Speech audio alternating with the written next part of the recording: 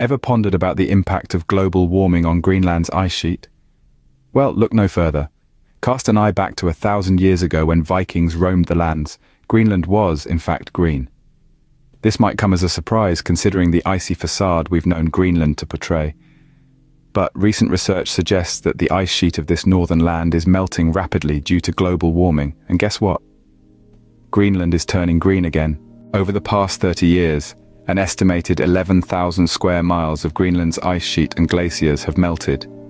To put that into perspective, the total area of ice loss is slightly greater than the size of Massachusetts and represents about 1.6% of Greenland's total ice and glacier cover.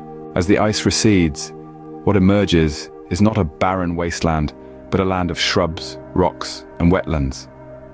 You might be wondering, why does this matter? Well, the melting of Greenland's ice mass contributes significantly to global sea level rise, a trend that poses significant challenges now and in the future. But it doesn't stop there. The intrusion of fresh water into the ocean could also affect underwater currents that influence climate and weather across the globe. So, the changes in Greenland do not merely affect the local flora, fauna, and people, but they have far-reaching implications for our planet. Now, let's take a quick trip back in time. The last time Greenland was this green was possibly during the medieval warm period, which spanned from approximately 900 to 1300 AD.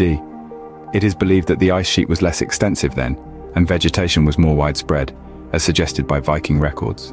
So, what does the future hold for Greenland? The ice is projected to diminish further and at a faster rate, promoting more greening via vegetation expansion. This transformation is already well underway. In summary, the effects of global warming on Greenland's ice sheet are severe and far-reaching. Over the past 3 decades, a significant portion of the ice has melted, revealing a landscape not seen since Viking times. This not only contributes to global sea level rise, but also has potential implications for global climate and weather patterns. As the ice continues to melt, Greenland is set to become greener, a transformation that is already in progress.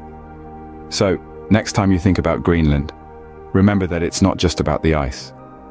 It's about a land that is changing and evolving, a land that is once again turning green.